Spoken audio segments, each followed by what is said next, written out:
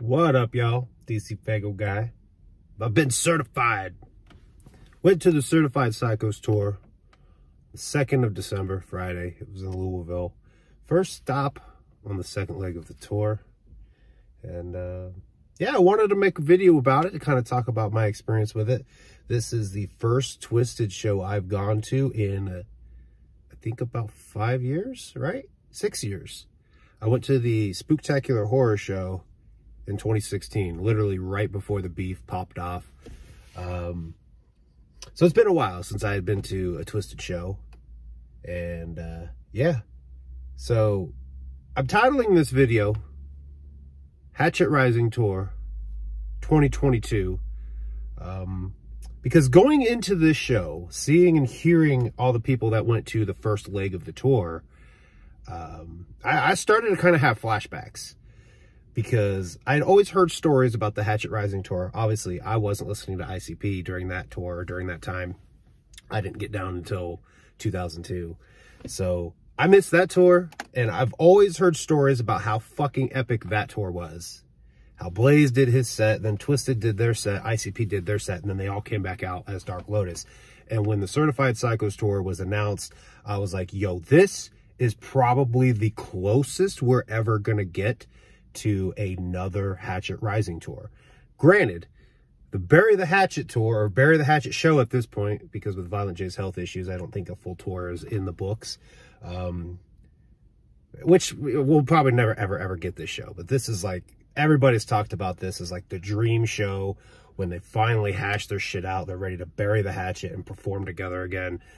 This is how Bury the Hatchet concert should be.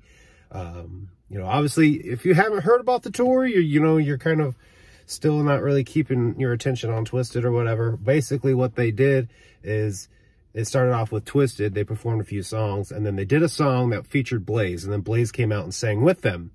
And then they left this, Twisted left the stage, and then Blaze did a couple songs, and he did a song with ABK, or he performed a song with ABK. ABK comes out, and then Blaze leaves the stage. They kind of just switch-charooed it like that. And before coming to the show, seeing and hearing people talk about how they did that, I was like, yo, this is going to be a great fucking show. So that, first and foremost, was one of the reasons why I wanted to go to it. A, it was going to be the closest thing to a Hatchet Rising tour that we were going to get. And B, just hearing people talk about the way they did the show, I was like, yo, this is very unique, the way that they did this.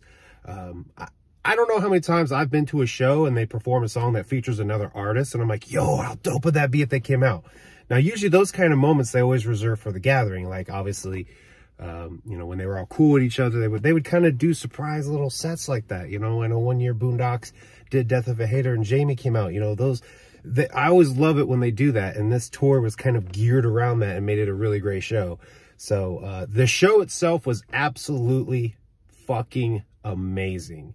For anybody that was there, came up and talked to me, Shanzi, if you're watching this, Como, if you're watching this, I think is Frankie P from Replicon Radio, if you're watching, anybody that came up and interacted with me, if I seemed off during that show, I want to apologize right now. First, I normally go to shows with Megs, so she's kind of like my concert buddy.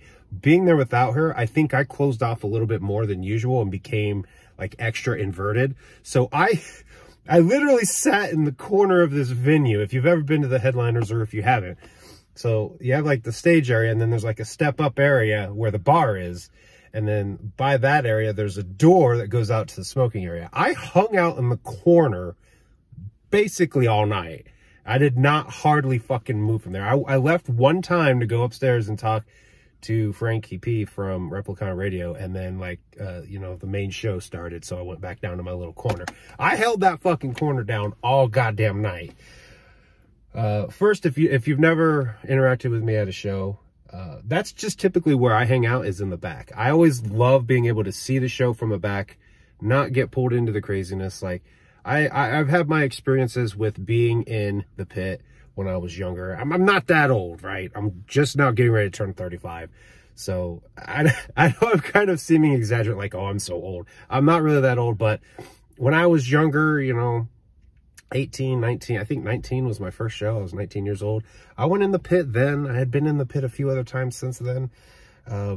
You know, I find myself just loving to be in the back and enjoy the show, sing along to the songs, and not really wild out. I'm not really a partier. So if you ever are going to a show and you know I'm going to be there, that's where you're going to find me, is in the back. And that's what I did. I hung the fuck out in the back. And, you know, Coma and Shanzi both were like, here you are in the corner still. And I had to remind them both, like, yeah, you guys know me. This is where I chill. I chill in the back. That's my spot. I hold it the fuck down in the back. But yeah, if I seemed a little extra off, it was a combination of, I didn't have Megs there, so I was kind of extra introverted. And then on top of that, I kind of fucked up on the drive down. I left at 1 p.m. ish. I actually left at 12:45. I hit the road at 12:45. It was slated to be a 3-hour drive. I stopped once just north of Indianapolis to take a piss, got back on the road, and for whatever reason, I had to detour through Indianapolis. If you've ever driven in Indianapolis, there's a interstate that goes around the whole city. It's 465. That's like the main artery in and out of Indianapolis. It's usually quick to go through Indianapolis. I didn't hit any stop and go traffic. Sometimes you hit that on that fucking interstate. For whatever reason, it had me exit onto Emerson Avenue, which is not too far from downtown. And it had me take Emerson Avenue several miles, I think 5 or 6 miles south. So I hit several fucking red lights and hit tons of traffic. That added so much time to my travel.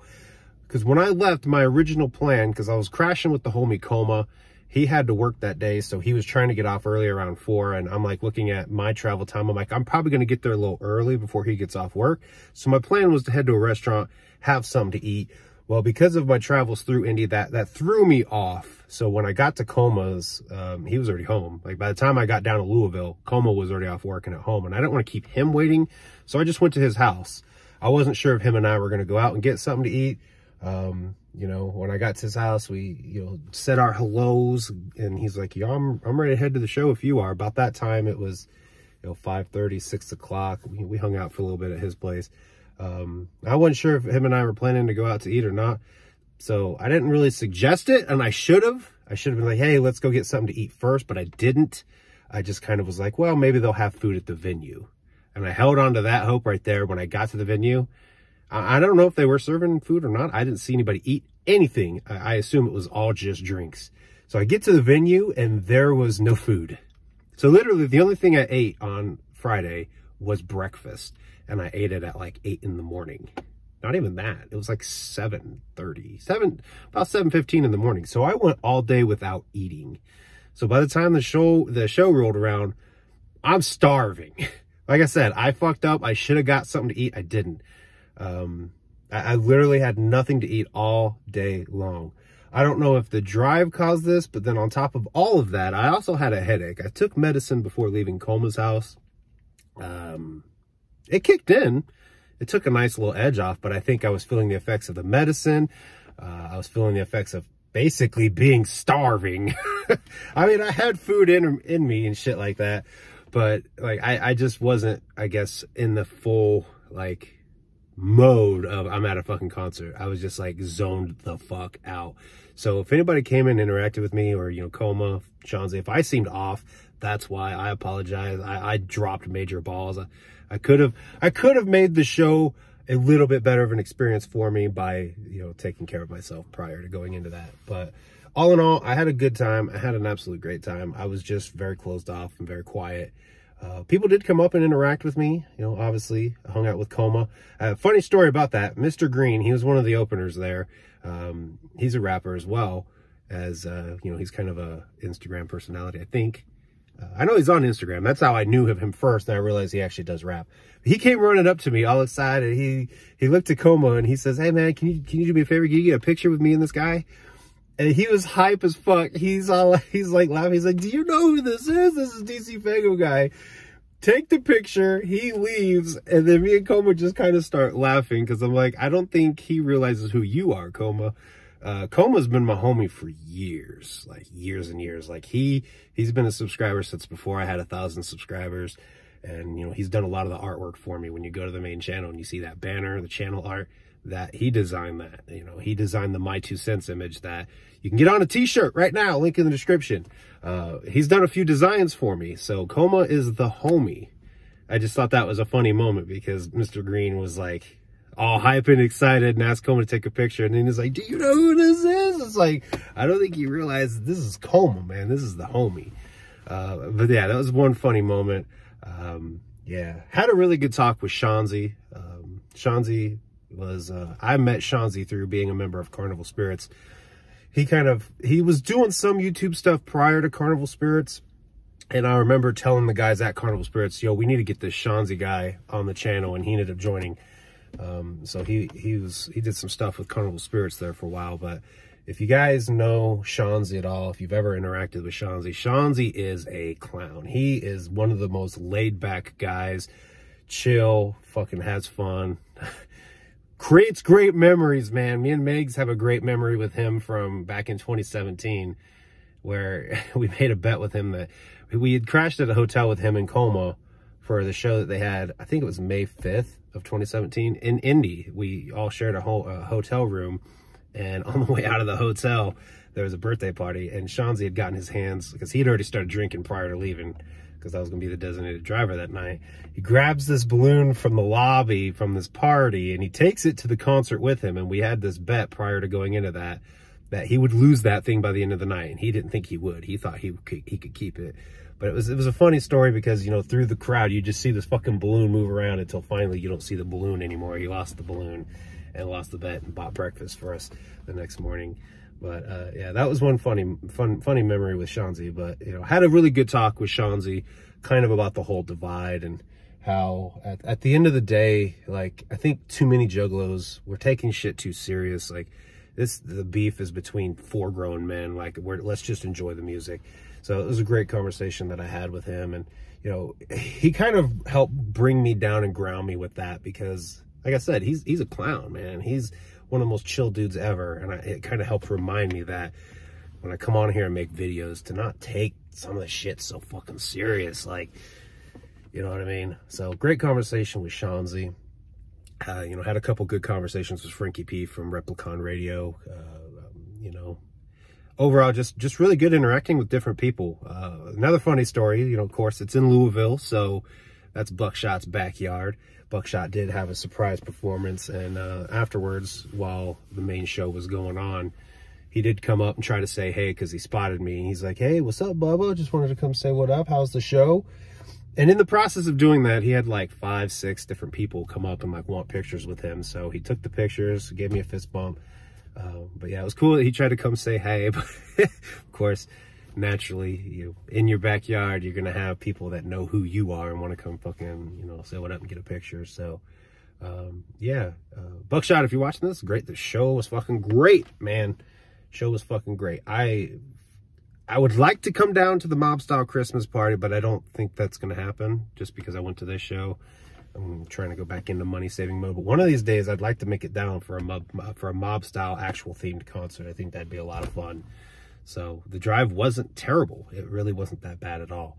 But yeah, all in all, the concert itself was really fucking great. I loved the way that they did the show, how they had Blaze come out, and then they had ABK come out, and then of course they kind of had like a little quick intermission where they went and got ragged up.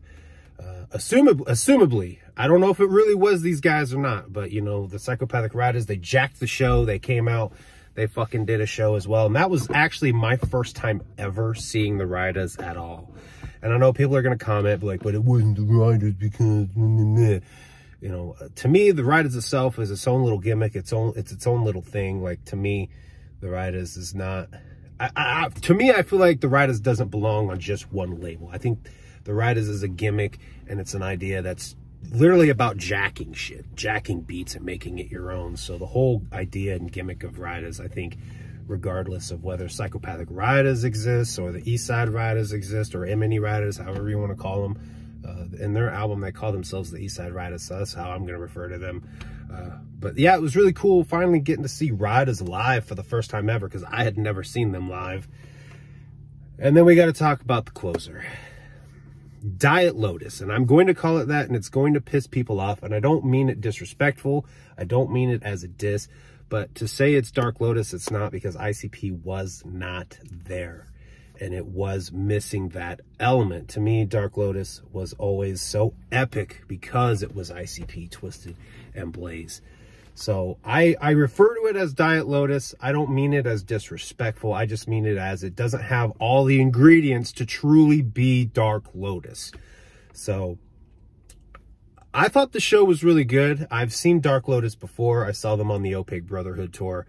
And, you know, that show itself was so fucking epic. It was so great to see. There's so much, like, energy that I picked up on at that show. And I felt a little bit of that when Diet Lotus was performing. I did feel it at the Certified Psychos tour show, but I would be lying if I didn't, like, find myself missing ICP and wishing that ICP was involved. But ICP is not involved for their own reasons. The reason we don't get Dark Lotus is because of a decision that Jay and Shaggy made. So I kind of went into the show like, I know it's not Dark Lotus, but this is the closest I'm going to get to seeing Dark Lotus again. So, I mean, and I've said this in the past and it's pissed people off. And I don't mean this to be taken as like a disrespect, but, you know, I've gone and seen shows from cover bands where bands perform another artist's music. It's not the same, but you can still vibe out to it because it's music you like. And that's kind of how I felt about seeing them perform Dark Lotus without ICP. It kind of just felt like paying tribute to Dark Lotus without it actually truly being Dark Lotus. Even though I know that Twisted, Blaze, and ABK have just as much right to do Dark Lotus, it wasn't the same. It really wasn't. But I would be lying to you if I didn't say I wasn't all chilled the fuck out and in my feels when Juggalo Family was on and they close out the show with Lotus. Like I'd be lying to you if I said I wasn't fucking in my feels during that moment. So, but all in all, it wasn't the same, but I still fucking enjoyed it. I would ultimately love to see them truly do Dark Lotus again. But again, that's a decision that two of the members have made not to do. So this was the closest I could get to having that experience. And I enjoyed it for what it was. Wasn't what I really want to see. Like what I really want to see is them all together again. But if I'm not going to get that, I might as well have this. And I found myself enjoying it, even though it wasn't really what I wanted. You know what I mean? That makes sense. I don't know if that makes sense at all. But the show, absolutely great. I did end up buying a tour shirt. I know I said I'm slowing down on merch and shit, but I get there, yeah, the merch was all lined up on the left, and I'm looking, and I'm like, oh man, they got some great fucking shirt designs. And, you know, ultimately I was like, I'm just going to get a tour shirt. I've been trying to slow down on it, but I was like, fuck it. I'm going to do it. I got rid of a lot of Twisted shit when I wasn't fucking with them anymore, you know. Again, I was one of those idiots that really just took it to a personal level, and I'd never needed to. So I do regret some of the shirts I've gotten rid of now. Now that I realize, like, why am I so mad at these guys over their own problems? You know what I mean? It's kind of like, I don't know.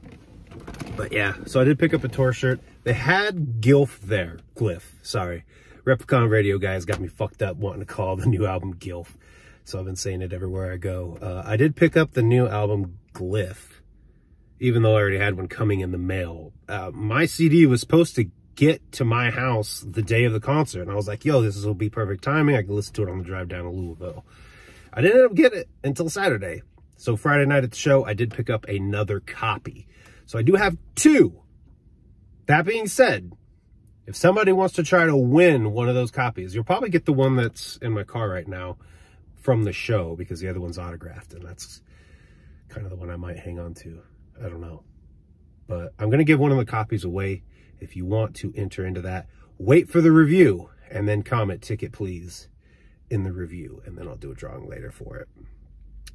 But yeah, the show, again, it was really good. I should have went with better care taken for myself so that I could have enjoyed it more. But overall, being hungry, fighting off a headache, being completely introverted because my normal concert partner wasn't with me, I had a good time. I hope I seemed like I had a good time. As I know Coma asked me if I had a good time.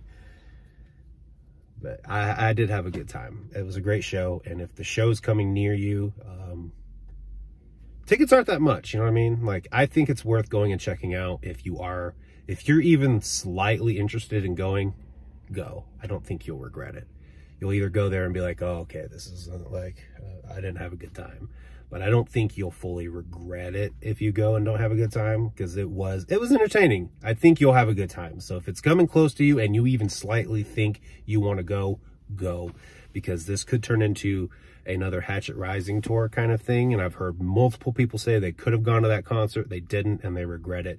So this could turn into regret for you if you don't go. If you still fuck with Twisted, you should definitely be there.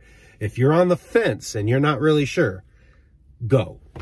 If you're still on the whole fuck Twisted shit, then don't go. But yeah, I had a good time. I think you'll have a good time. And yeah, I guess that is my review. Shout out to Frankie P from Replicon Radio. He hooked me up with a free shirt. He like, so it's still on Twitter. He tweeted me at the show. I look up because they were selling merch on the balcony in the upstairs area. And I look up, there he is. And I shake my head no. He asked if I could wear a 3X. And I said, I go 4. And then tweeted him back that my fat ass needs a 4X. And so he like held out a shirt for me. But rather than have him toss it, I went up. And then, you know, we talked a little bit up there before the show started. So shout out to him. That was really fucking cool. And the shirt design is really actually fucking awesome, I thought. But yeah. Shout out to Coma for letting me crash in your fucking spare bedroom, man. That bed was actually pretty comfy. And the bedding was like brand new. I think he went and bought brand new bedding for me. I don't know. Either that or his fucking like detergent is amazing, because that was like brand new sheets and bedding. That's a weird way to end off this video. But shout out to Coma for letting me crash. Shout out to Replicon Radio. Shout out to Shanzi. Shout out to Buckshot. And shout out to everybody that made that show as great as it was. So yeah. Thank you guys for watching. I'll see you guys next time.